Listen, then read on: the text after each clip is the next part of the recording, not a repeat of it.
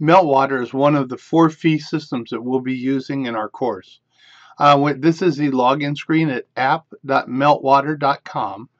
When you enter that, you will be taken to a page. It's actually called the home page, and you'll see over here on the left there's a home. Mine has a system put together because I built a dashboard to monitor electric vehicles, and so you're seeing that as you go forward, one of the dashboards you'll make will become your home page. Then if you go and look on the left hand side, there's a whole series of icons. There's home, inbox, dashboards, influencers, search, tags, the keyword type things, outputs, PR insights, and then there are settings. And these are all built around the idea of a search. So if you'll go down to the icon here that says search, you click on it, and it takes you to your team's search criteria that you've established. Now, the way that this works, this system's a little bit different than Salesforce.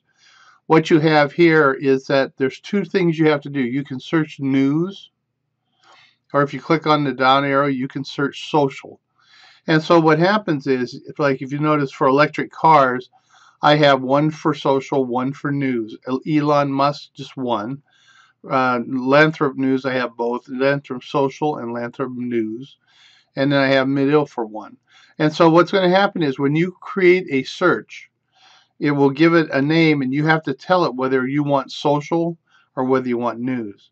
Before we actually create one, let's look at Medill. This is the basic structure of the system. You have, first off, all these keywords. So if I took all the keywords that are in the at least one and put them in here, a tweet or whatever the document is would have to say Medill, Northwestern, Journalism, IMC, Marketing in order to form a criteria. What I like to do is to put in the key term, and then I put all the possible things I might want to look for in the at least one of these keywords. And so look at your keyword searches and things and start looking at that.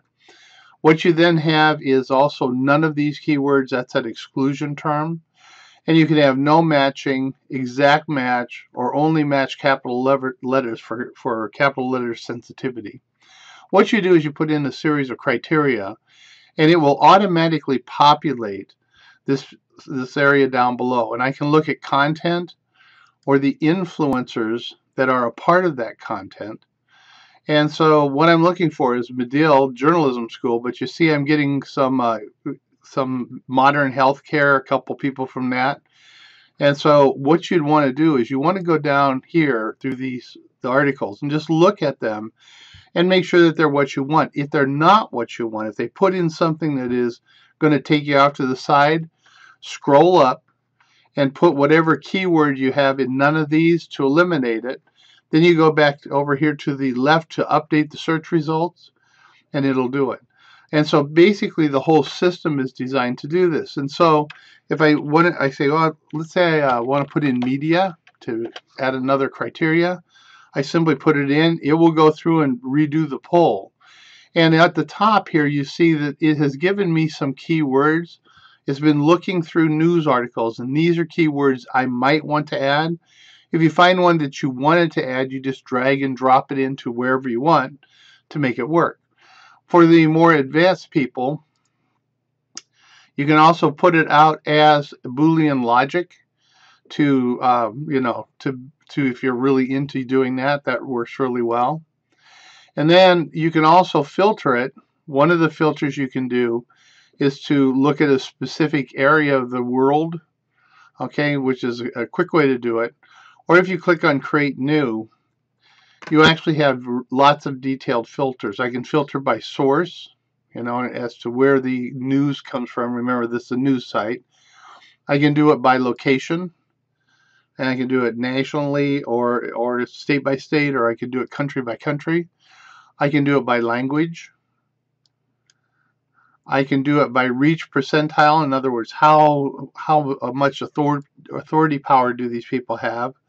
I can find a specific source. I can just do an RSS feed, or I could add other criteria.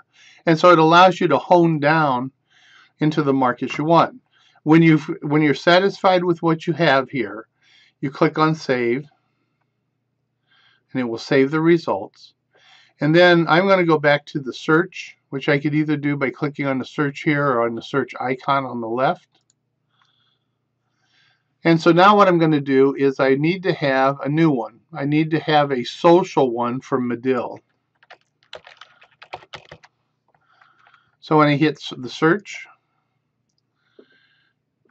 it's now going out and trying to find all the things that are related to search. Okay, and you notice it's given me some things like professor and things like that. So if I wanted to use professor, I'll slide it in there. I'll put Northwestern IMC Journalism Media and so forth. And as I go through, it is now pulling together all those different criteria. I can do the same thing in terms of looking at it. I can exclude. I have all the capabilities to refine it as much as I want. And now what I can do is save it. And it asks me the name, so I'm going to call this Medill Social.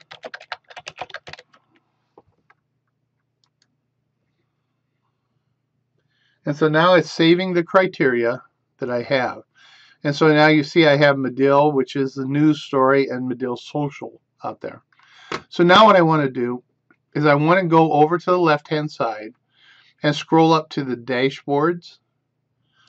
I'm going to click on dashboards. Now it's going to load the dashboards I already have, which is the electric car one that you saw. But now I want to make a new one. So I go to this button down in the lower right-hand corner and click on it. And it's going to say, what sort of dashboards do you want? You can create whatever you want. Let's do a dashboard for monitoring. So I say, build the dashboard. The primary search will be Medill News. The secondary search, it doesn't matter which way you do this, will be Medill Social. And for the name, I'm going to call this one Medill Analysis. Then I hit Create the Dashboard. What it's going to do is it's going to put together a generic dashboard of the different things that are being discussed. What you have are content streams from both sources. One's news and one is from social. Over here I have media exposure. In other words, how often is it discussed? I have trending themes where I can go in and I can actually change this to make it a more traditional word chart. But it'll give me that. It tells me the sentiment score, positive and negative from each source. I can look at top Medill locations, and then I can also do the top sources. And they have a whole lot of other reports you can do. And so if you want to, you can go up here to the little gear icon and click on it, and you can add widgets. And it works a lot like Salesforce. Over here are all my widgets that I can do. And so maybe I'd like to do a share a voice. You click on it. It tells you it's supported by everything, which is good. And you click on Add to Dashboard. It will now give me settings. So I said, well, for this one, I want it to pull Medill. I want it to go down to social searches and pull Medill Social. And once I'm good with that, I click Update. And what it's going to do is it's going to add that down here for the share a voice, and then I can modify it in the upper right-hand corner with different options. And so what this allows you to do is to look at the social side and the news side. I could create a dashboard just for news or just for social and pull things together. And it allows you to get a really good overview of different topics. For my clients, I like to build one for the competition. So I'm going to look for specific terms in the products and services of the competitors. And I'll also do one on the key topics that are of interest to them. I'll also track their company. You for what you going out to find a job, you can use one to create dashboards to monitor companies you're interested in. people that you're interested in following. So it has a lot of different applications. When you're done, you go to the upper right hand corner, log out, and away you go. I'm just going to leave the page. So the key is what happens is the whole system is designed to give you access to a lot of information. You have an unlimited account, so you can use it for whatever you want and have some fun with it. It's very flexible, very easy to use, very easy to modify.